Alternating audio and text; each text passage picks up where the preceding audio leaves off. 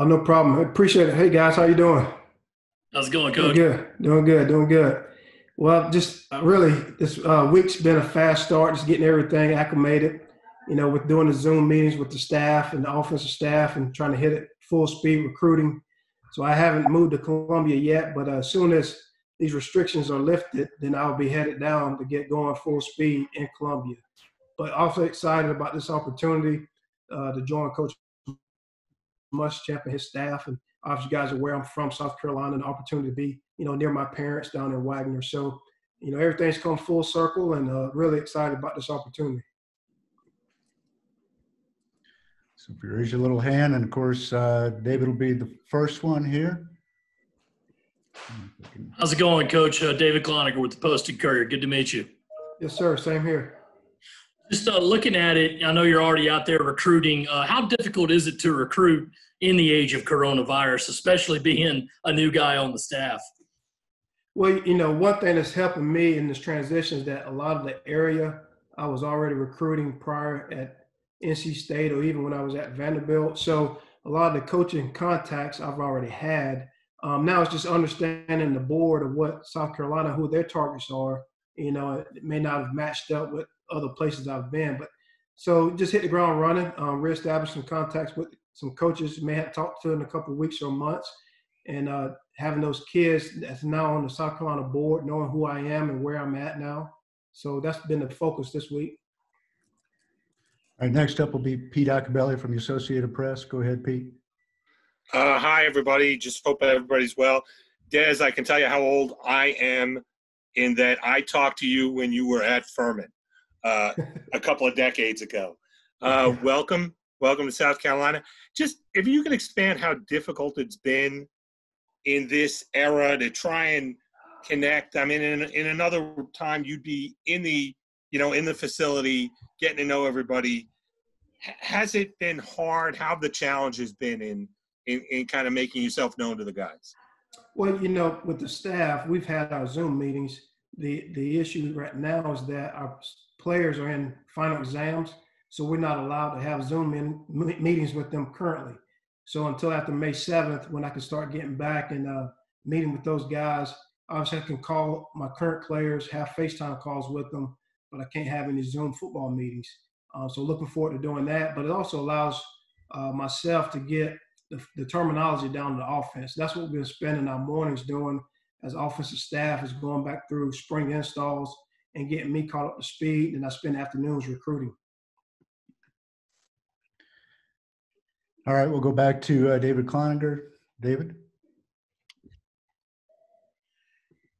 He's on mute. Yep. Sorry. I lose him? No, he's still muted. There you go. All right, there you go. Sorry about that, Des. You mentioned that you are able to talk with your current players. How many meetings have you had with your running backs and the guys that will be in your room? I haven't had any because my start date coincided with the final exams. So it's just been telephone calls. So we haven't had any football meetings yet. Go to Addie Weaver. Mitch Brown here. I'm using her computer. Oh, okay. How you doing, Coach? Nice to meet Good, you how guys. you doing? Hope you guys are doing well. I'm not sure if you answered this already, but just what was it about? Obviously, you're from South Carolina, but what was it about the University of South Carolina that kind of sold you on this job and was kind of the next step you wanted to take in your career? Well, again, being in Raleigh is 3 hours from Columbia, and I've been up there for 8 years and have competed against South Carolina on recruits. Obviously, played against South Carolina my time there back in 2017. And then you're just seeing the growth of the program with facilities, the things that Coach Muschamp's trying to do here and the guys he brought along on the staff. I mean, the SEC speaks for itself for the type of conference, competitive conference every Saturday. So as a coach, we all want to be in the most competitive environment we can be in. And this allows me opportunity to do that. Go to Jeff Owens. Hey, Coach, how are you? Welcome. Good. Wondering, I'm sure you've gotten a chance to look at some film of your running backs and just wondering how you would evaluate that unit and what you have to work with. Yeah, so I have been able to watch some, and obviously, I think Marshawn is as advertised, so look forward to working with him. I saw some growth. It was only 5 practices this spring that I kind of really focused on because of the offense with Coach Bobo, and you saw some flashes both with Kevin and Deshaun for his guys that are coming back. So I like what I see there. Fortunately, not able to work with them and don't know when we'll be able to work, so it'll be more mental going forward.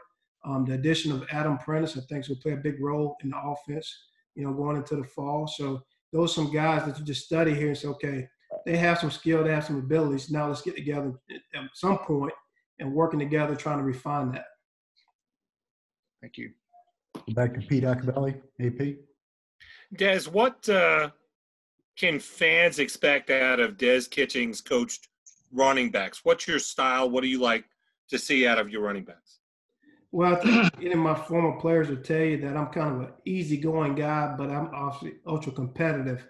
And demand a lot of my guys, push them hard. And, the goal is to make practice harder than what the game would be. So, from the time we step on the practice field to the time we leave, of just demanding the most from them so that on Saturday, it's just second nature for them to go out and compete. Let's go John Hart. Who's under the name John Hart? Yes, right here from Augusta, Georgia. Hey, Coach, like I mentioned, we're over here in Augusta. You mentioned being from Wagner and Aiken County. How much of a draw was that for you? How much family do you still have in that area? And what does it mean to you to be able to coach so close to home? Yeah, so, both my parents are retired and still living in Wagner. I have a younger sister that lives in Wagner, older sister that lives in Charleston, in the Hanahan area. So, I've always come back home in recruiting because I've always recruited some part of South Carolina, getting a chance to see them. But again, you got University of South Carolina, SEC. I think a lot of that speaks for itself. And when this opportunity presented itself, it was hard to say no to. Other questions for Des? Again, use the little hand signal so I know on the computer that you have a question for him.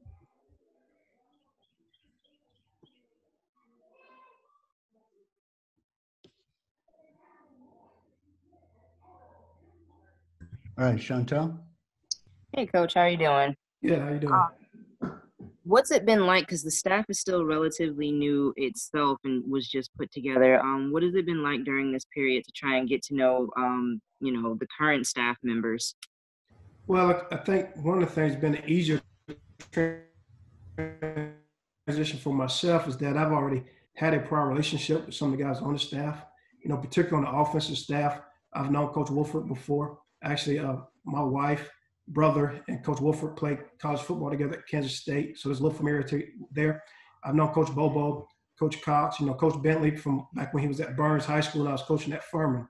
So those guys I've had some relationships before with. And then on the defensive side of the ball, I've run into different guys out recruiting, from T-Rob to Coach Peterson, Coach Rocker. In this coach profession, when you're out recruiting, you run into different guys and you establish relationships and you keep in communication, or you see them on the opposite sideline on Saturday. So with all that being said, it's made that transition a lot smoother.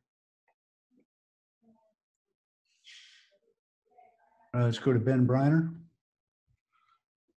Hey, Coach. Welcome to South Carolina. I wanted to ask just what was the hiring process like from your end, and had you before getting hired have any occasion to come down and look around sort of the facility and that kind of stuff? Well, it goes back to February, actually, when the first communication started with Coach Muschamp and myself, and after that, he even invited me back for spring practice if I was available, and I actually did. I came down, I think it was the fifth practice of spring ball right before spring break, and just came down and watched, and came back to Raleigh and was kind of just going about things on a normal basis. And then obviously the quarantine hit. And then next thing I know, I'm receiving a phone call from Coach Muschamp saying that he's probably going to have a position come available, that Coach McClendon, may be leaving to go to Oregon. And then once all that was finalized, he called him with the offer. And it was easy to say yes. Hill McGranahan. Hey, Coach. What are some of the criteria you look for when you're out recruiting running backs, evaluating running backs, and obviously there'll probably be some specifics that Coach Muschamp and Coach Bobo look for. But what are some of the things that you kind of try to look for as you're evaluating your position? Yeah, certainly. And, in my past, the successful guys I've had have been guys that, one, are mentally tough. And that's not something that you can measure by watching a kid, obviously getting to know them and the recommendations, but the athletic part of the kid as well, the speed, the size, the physical attributes, and bottom line, as a running back, his objective is to score touchdowns. If a kid struggles to do that in high school, he's not going to be able to do it in college. So, he has to be a guy that has the ability to do that. I mean, and a college running back is the starting point of an offense. I know we talk about quarterbacks, but in particular in this league where you have to be able to run the ball consistently, you got to have guys that can break tackles and create explosive plays. So those are the things I'm looking for, and really love guys that play both sides of the ball, which doesn't happen as much in high school anymore. But if a kid's playing both sides of the ball, just showing ultra competitive that way, if he's a multi-sport kid, so you can see him competing in a different arena, I think all those things just kind of ties into his intangibles as a player. Jeff Owens, Spurs and Feathers. Coach, I'm wondering in your conversations with Coach Muschamp and Coach Bobo, how much did you talk to them or did they talk to you about the emphasis on the running game and how important it's going to be to this offense? Well, I think that's any offense, right? You run to win, and you throw to score, kind of a philosophy there. But if you just look at the history of Coach Bobo and his offenses, right, running the ball has been a feature part of it. And he's had good tailbacks in the past that were able to do that. And also, running the football and being balanced helps your defense. It helps the team. It helps the physicality of the team in practice. That's a point of emphasis. So we all have the same beliefs in that. Colin Taylor's up next from Gamecock Central. Hey, Des. You kind of talked a little bit about Marshawn being as advertised. Just what specifically have you seen on film from him, and what kind of excites you about getting to coach him? Yeah, he has some juice in his legs. He's a kid that, makes a cut and gets vertical very fast. You saw him breaking a couple tackles, very limited in pass, but just there's some intangible things you see there that says this guy's got it, And not to say the other kids didn't either, but he just flashed on film those couple of practices in spring. Ben Briner. Coach, Thomas Brown, your predecessor, had sort of a two-back kind of philosophy. Is that something that you should subscribe to? Or are you more of as many backs as you have, you'll rotate them all? Do you have any I guess, do you have any sort of base philosophy in that front? Well, if there's, obviously if you got a guy that can tote the mail, then let's let him tote the mail. But at the same time, you see it across football, even in the NFL, the two backs just kind of limit some of the hits on guys and the wear and tear. So I think there is a need for that, especially if you have the depth in your room to do that and if you keep guys fresh. But if there's a guy that's in rhythm and he's toting the rock and he's being productive for us, we're going to ride him, and then give him some spells there along with that. So I like to think we're going to have some depth in our room that we can be able to rotate a couple of guys, and getting guys through the first, second, third quarter, and then the fourth quarter, let's go lean on them with somebody that's really been consistent and productive. Let's go to Hale McGranahan. Have you had a chance to look at Rashad Amos and Zaquandre White on film, or maybe in the past? Do you know much about those guys yet? Yeah. So I remember Zaquandre actually when he was down at Florida State and playing against him, and excited about him coming on board as well because he's dynamic. You're talking about a guy that can go score a touchdown for you in a hurry. He's a guy. And then Rashad Amos, actually last fall, we even looked at him some. And by the time we started moving forward with it, he'd already committed to South Carolina. So I have some knowledge of him. I think he has some good tools as an athlete, as a ball carrier, a guy that can win in space and, again, be able to score touchdowns. So the addition of those two guys are only going to create more depth and competition in that room. Let's go to Eric Boynton. Yeah, hi, Coach. Someone asked you earlier about coming home to coach close to your hometown. I kind of wanted to ask you something along those same vein, if there was any sentimental value coming back to coach in South Carolina, the same state as Furman, where you played and also started your college coaching career. Well, year 16, so it just cycles that way to have opportunity to. I mean, the sentimental values as a coach this time of the year, in general, we're working 24/7. But just to know that if I want to get home and see my parents in an event, they're getting older, and something was to happen, I'm 35, 40 minutes away. So I believe that's the sentimental value in that.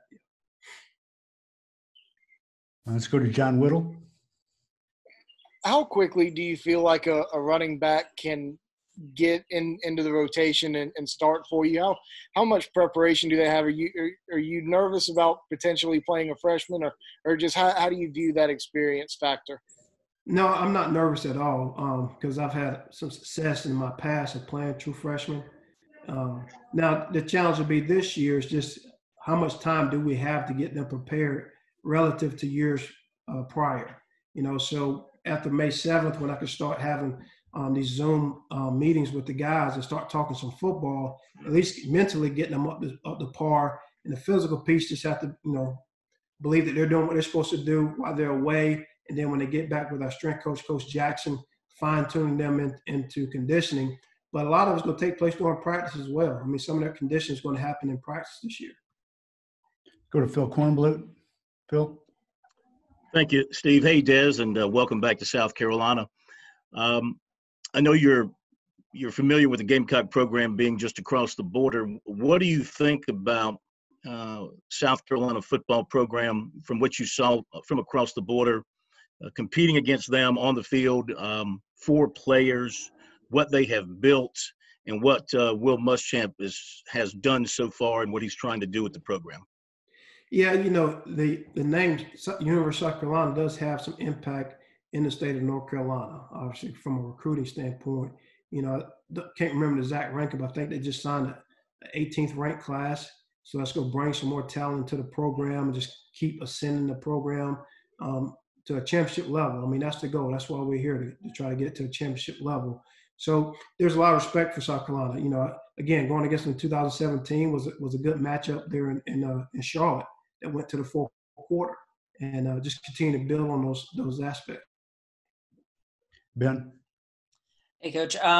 When you jump into a recruiting operation and kind of midstream, do you come in and have kind of a hand in reorganizing the running back board and that kind of thing, or a lot of it just jumping in on the work that's already been done and getting acclimated before you kind of start having an impact on those boards? Yeah, just really jumping in where it's established and then seeing it. And if there's anybody else that I may have known of that they didn't have on the board to present him. But for the most part, just with the regional ties of who the kids they've been recruiting, there was already some familiarity with them. Colin?